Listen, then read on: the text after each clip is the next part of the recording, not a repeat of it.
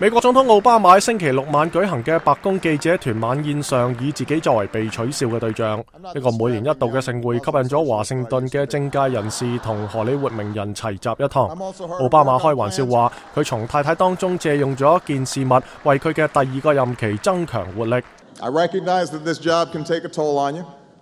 I understand second term, need a burst of new energy, try some new things, and my team and I talked about it. We were willing to try anything, so we borrowed one of Michelle's tricks.